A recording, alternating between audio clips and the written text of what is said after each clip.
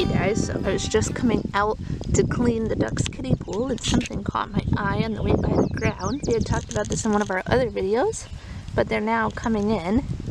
You can see one there that we've got little wild strawberries coming in through our fields out here.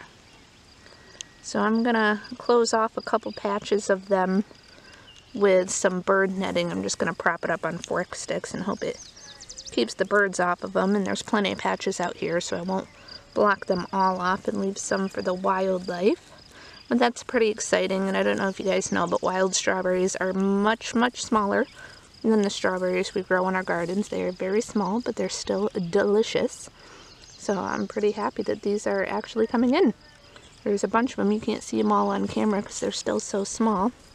There's another one there down on the ground. It looks just like a real strawberry, only tiny.